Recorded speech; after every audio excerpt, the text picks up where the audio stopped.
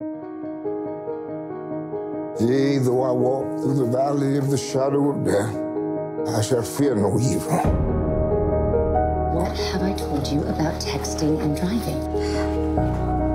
She's fighting for her life.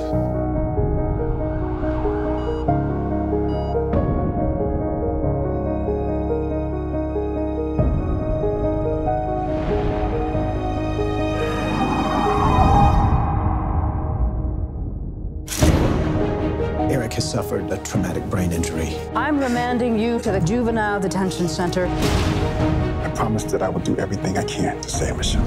Only thing me and Teresa have been doing is trusting in the Lord, and look where it's gotten us. I don't want your promises. I want a second opinion, and that's exactly what I intend on getting. It's in God's hands now, and He's gonna get us through this.